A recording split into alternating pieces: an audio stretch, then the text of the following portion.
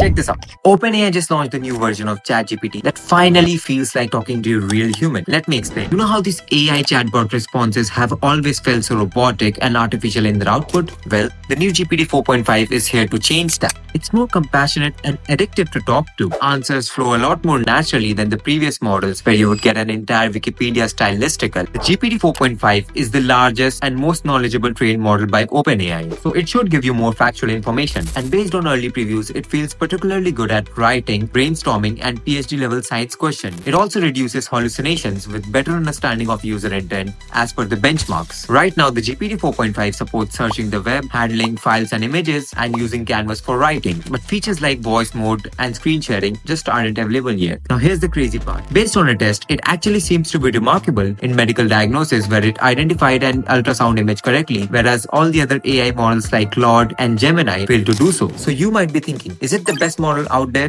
Well, not exactly. The knowledge cutoff for GPT 4.5 is still October 2023 without a web search. And it's far behind the reasoning models like O1 and O3 Mini for more intensive tasks. For now, the GPT 4.5 is available for pro users in the desktop, mobile, and web. Meanwhile, the Plus and Team users will gain access to it by next week, but you can also use the model directly from the API. But let me tell you, it's insanely expensive at $75 for just 1 million tokens. Do you think the 4.5 model feels a little too rushed because OpenAI was feeling the heat from the competition? Let me know.